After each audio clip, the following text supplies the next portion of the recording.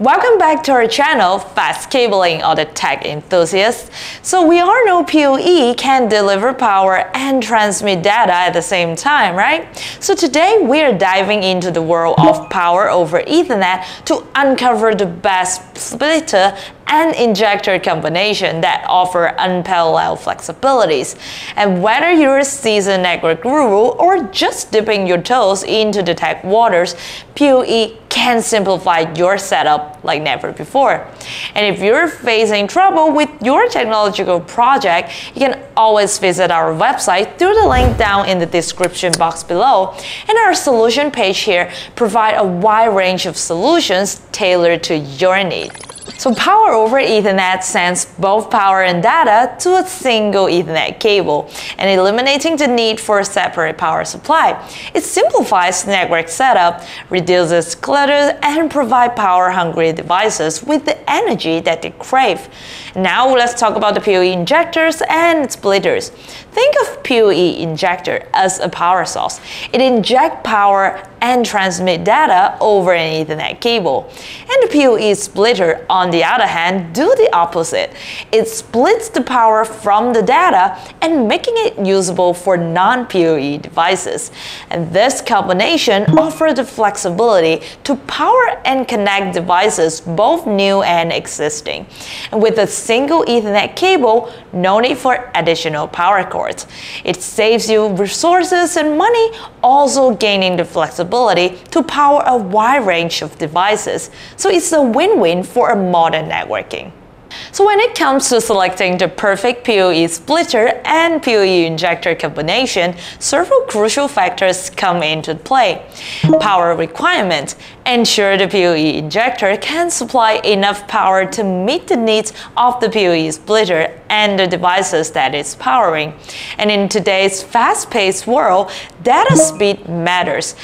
For PoE devices that support gigabit Ethernet to ensure high-speed data transfer without bottleneck. And compact and portable PoE devices are ideal for flexible setup.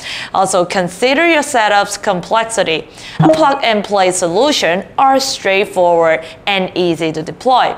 So by carefully weighting these factors, ensure that your network and devices work seamlessly and efficiently. So now I'm going to showcase 3 different combos. Combo 1 for small-scale setup, Combo 2 for high power performance, and Combo 3 for long-distance power and data transmission. So let's talk about Combo 1, which is the compact dual. We're using this 10G 30 watts AO2.3 AT-PoE injector. It can inject 30 watts of power and support 10G bandwidth to IP devices.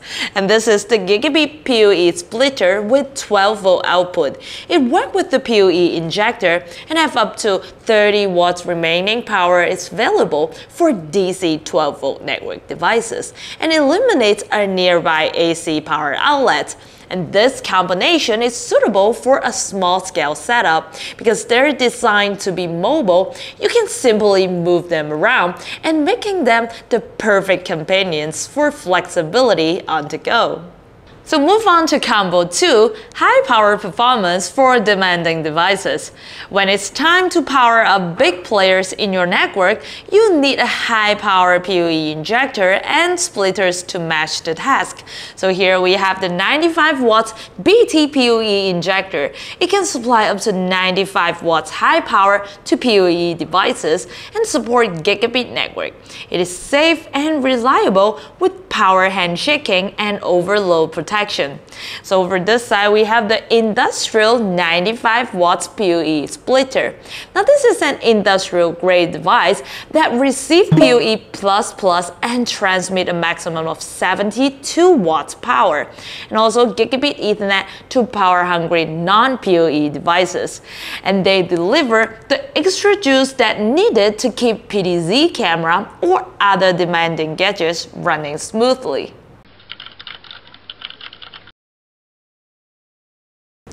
So now we're at combo number 3, the long-distance power and data transmission. This is a powerful long-range solution that combines the PoE injector PoE splitter, and a PoE extender. It is like stretching the limits of your networking power and data to places that you never thought possible.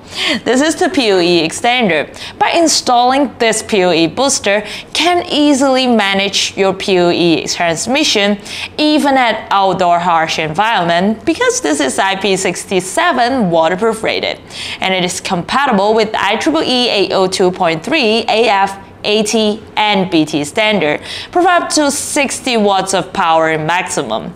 So now you can see our setting. We have the PoE injector, PoE extender, and the PoE splitter. And in between we have 100 meters and another 100 meters, so total 200 meters Ethernet cable. We're connecting to an IP camera at the edge. So without saying, let's do the connection together. So this is the router to provide the main network data. First, I'm going to use a short patch cord to connect the router to the network video recorder. Because we are connecting to an IP camera, so it's used to display video footage on the monitor. Next, I'm going to use another short patch cord to provide the data to our 10 gigabit PoE injector. This is the data input port, and this is the PoE output port. I'm going to connect the output port with the 100 meters Ethernet cable.